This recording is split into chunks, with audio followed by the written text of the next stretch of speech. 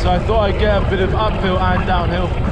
Coming down now, not even pedaling, just cruising down. Not in a very aerodynamic position to stay out of the way of the GoPro. Trying to avoid the rocks. My gosh, it's glorious coming downhill like that. That is beautiful. And I didn't know if the contrast of speed or what. Wait for the other bump. There we go. I'm not sure if the contrast of speed will be obvious on the GoPro, but I was going to try and capture that. Even up this fairly small hill here. But I was going to see how it looks.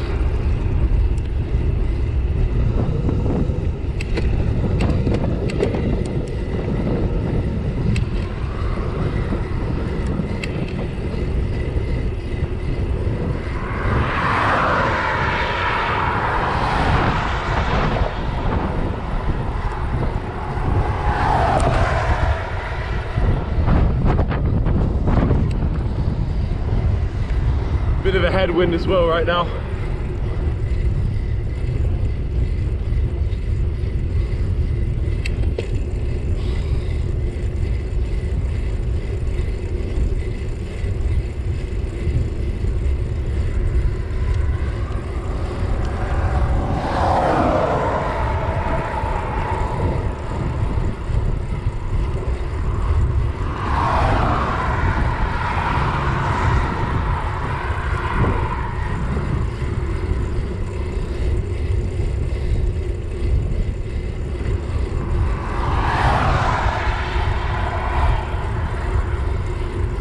Okay, that uphill wasn't nearly as bad as I expected,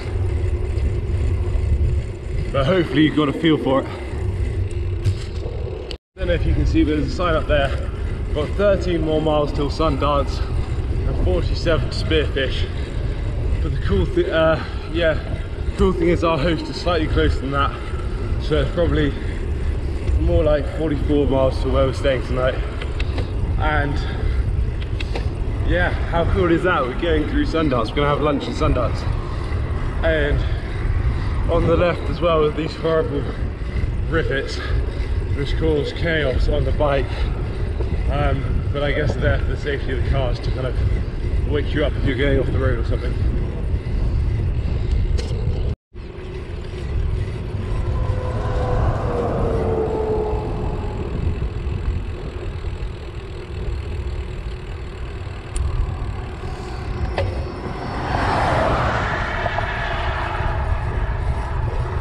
Trying to capture the swallows there, but they all passed it as soon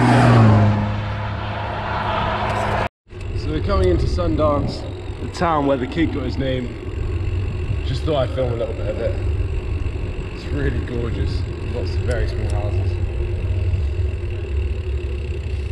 Today anyway has a bench. Look at the deer, can you see the deer off the side? I'll swing back round and see if you can see it. Look at the deer, look at the deer! Ah! Ah! I don't know if you can see it way off to the right. But I'm giving it a go, trying to record it. It's still going. I'm listening to the Champions League at the moment on our way from Sundance to Spearfish.